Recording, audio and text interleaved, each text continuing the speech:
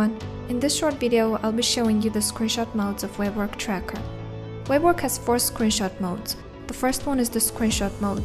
When this mode is on, the tracker takes random screenshots of the screen in a 10-minute interval. Note that you can set the frequency of screenshots from 1 to 3 times in this interval. Then, when a screenshot is taken, the user is notified with a small pop-up.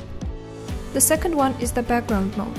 The tracker will take screenshots in the background and will not notify your team members whenever a screenshot is taken.